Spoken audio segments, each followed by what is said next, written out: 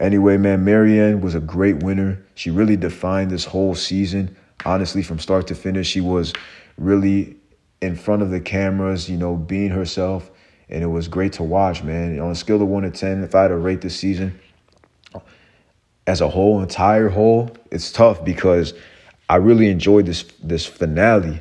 And I feel like this finale made the season for me because there wasn't a whole lot of huge moves. Getting rid of Omar was probably the biggest move. And so, it doesn't hold a candle to season 41 because 41 was just phenomenal, man. So I'm going to just say it's a good season, but it's not a great season. So hopefully 43 is a great season. I saw the cameo for the promo, and it looked like Erica was in it, but I couldn't really tell. So someone comment down below, Erica from season 41, the winner. Is she coming back? It looked like her.